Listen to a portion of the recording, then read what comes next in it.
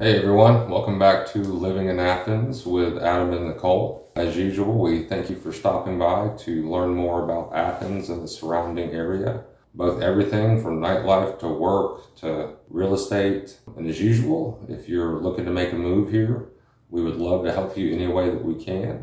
Our information is listed below, so please hit subscribe, like, follow, and we would love to hear from you. I have a new episode coming up that we're excited to kick off with, and we will jump into that right now.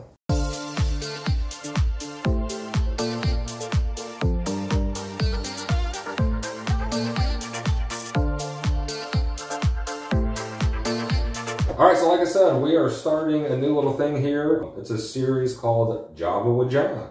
This is John Brantley. He is here local with us actually we are both in Oconee, but Athens, essentially. We're just a few miles out, as y'all know. But he plays a vital role in real estate, but not in regards to being an agent. He is on the lending side. And he's been in Athens for... Since 1983. For a little shy of 40 years now. Just with that shot. So not only does he have a good idea of real estate, he has a lot of knowledge on Athens itself. So I wanted to bring him on. Weekly, bi-weekly, we will see what happens with scheduling and how much info we have. But hopefully he will provide everyone with some good knowledge on the lending side in the future. Today is a get to know John, why he loves Athens, why he's been here for 4 years. So with that, I will turn it over to John Brantley with what made you fall in love with Athens? How did you get here? Who is John? Why are you still here? How did I get here? Well, it all started, there'll be a common name with people that are familiar with a lot of Georgia and Georgia athletics, a guy named Vince Dooley. He recruited me out of the state of Florida. I was very uncertain about Georgia, didn't know much about Georgia, but when I came up to Athens, I absolutely fell in love with Athens. And it came down between Florida State and Georgia. And Georgia won out on one of my official recruiting trips. It snowed. I've never seen snow in Florida.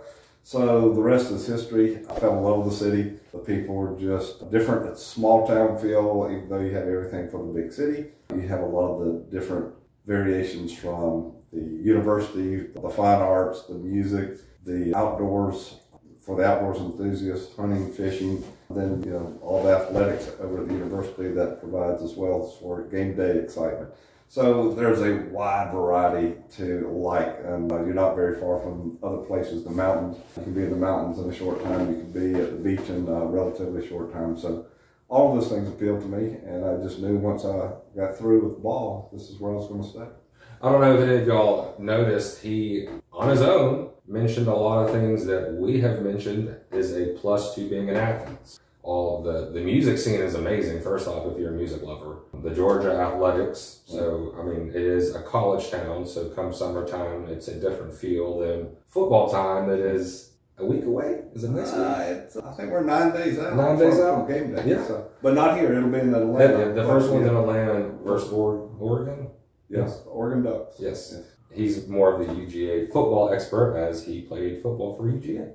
But being this centrally located is huge. I know we've had a lot of people contact us about jobs, warehousing, a lot of that in Athens. You can get to highways, Atlanta, lakes, mountains, typically within 45 minutes of Athens. Exactly, and depending on how far you want to go in the mountains, you can go up into the whitewater rafting within just a little over an hour.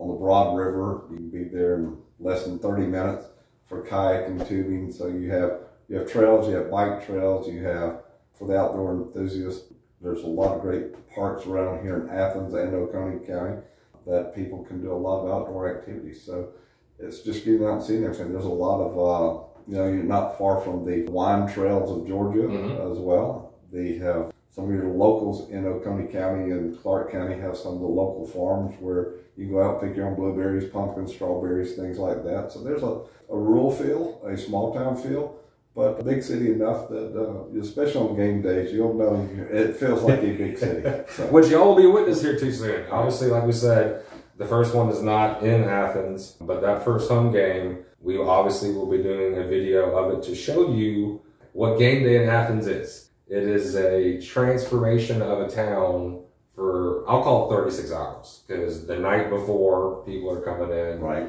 day after, people are still hanging around. So it's fun. And depending on the opponent, it could be a little longer Very stay true. Very and true. a little more crowded. There have been times where there's been just as many fans that would occupy the amount in the stadium, another 100,000 that are in downtown, while almost 100,000 are in the stadium. So it can get very interesting. I will be honest, I don't go in too many UGA games. I tend to spend most at the tailgate. Right.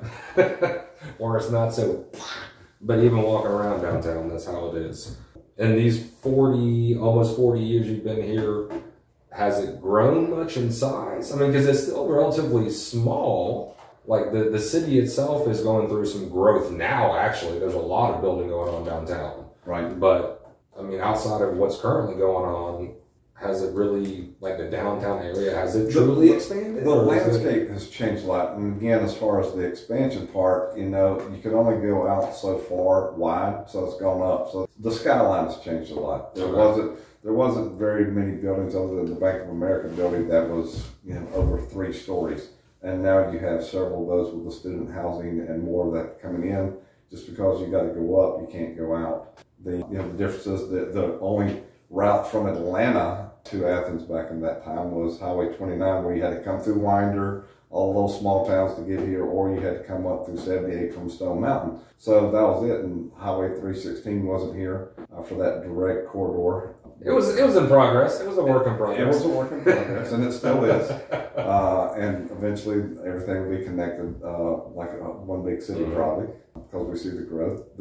But the east side has grown a lot more. Some of the places where Walmart is located now, out in that area, you were out in the country. Those were cow pastures. There was some little establishments out there that people would frequent. It's grown a lot. It's changed. The student body, as well, I would say is probably, I don't know if it's double of what it was when I was here, but it's definitely 50 to 60% greater as well. So that volume really kicks in when they show up on town. We know when the students arrive. That is true.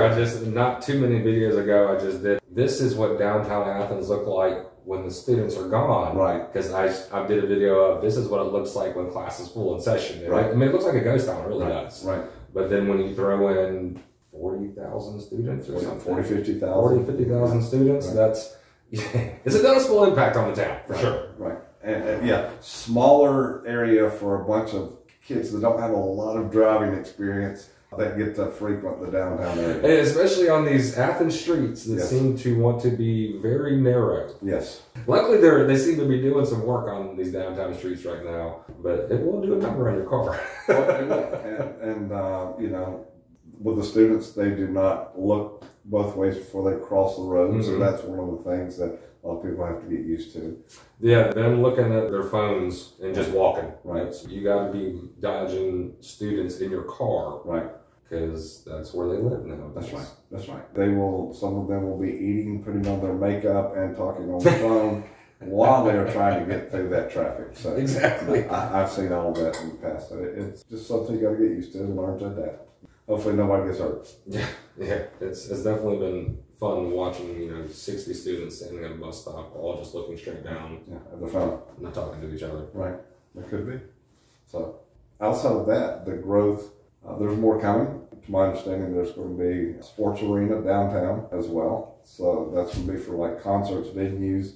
There may be other stuff like rodeos or gymnastics meets. I don't know all what they're planning to do, but it's a sports arena that's over there by the Civic Center. Okay. Isn't there a place that they do rodeos now? Isn't it down off? No, they used to do it. Here's one of the changes as far as growth. Where the Coliseum is now, before they converted that into a lot of the office space for the coaches. That used to be where they would house the livestock, and they would bring it into the Coliseum. And then it was pretty interesting when we'd go to practice. You come by and then everything. That was where our weight rooms used to be. And our facilities were in the Coliseum. So until they added the Butts-Mehre building, a lot of change in the athletic grounds. So that has given it all a new look too. So yes, it's down Millage. I want to say almost at the roundabout. Yes, right in that area is where it is. There's a barn out there. Part of the ag school has some of their facilities out there. That's where they do the rodeo now. That I've been caught out there unawares that rodeos still occur in 2022. That's true. And a lot of people enjoy them. So. Yes.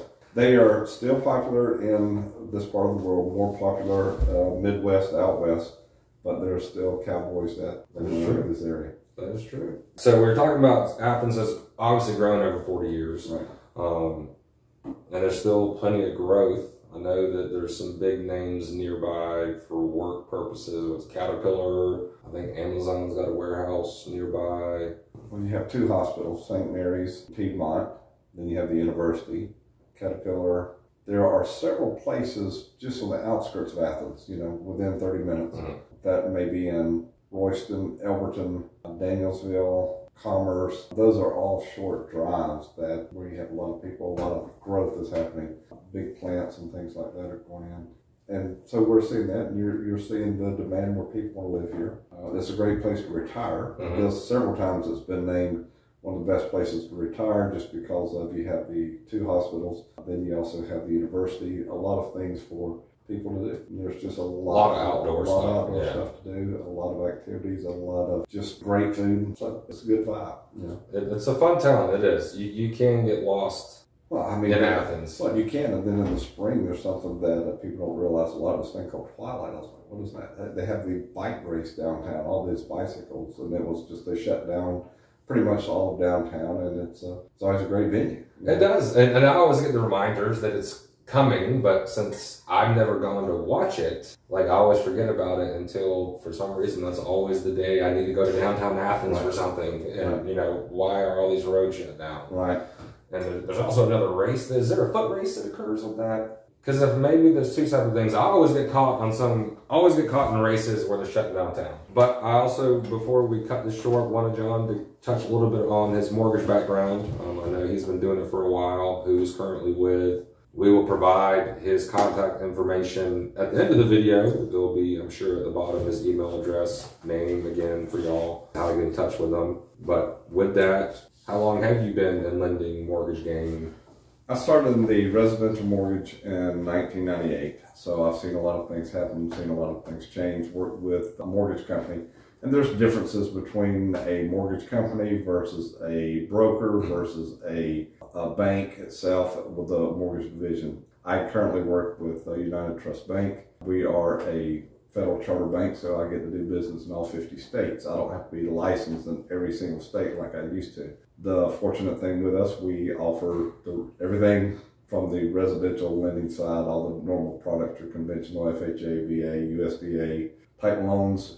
We also do construction perm loans. We also do bridge loans. We do equity lines, commercial loans.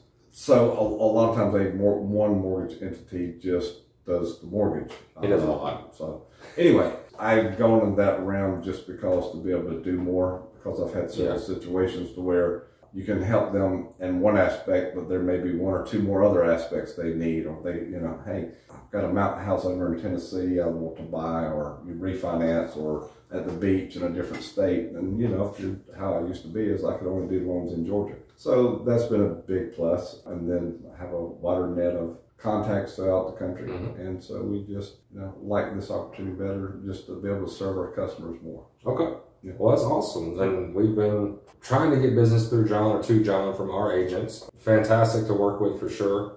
Like I said, we will be providing his email address at the end of this, so y'all can get in contact with him via email if you need him for any lending services, questions, etc. But again, this is something that we are starting.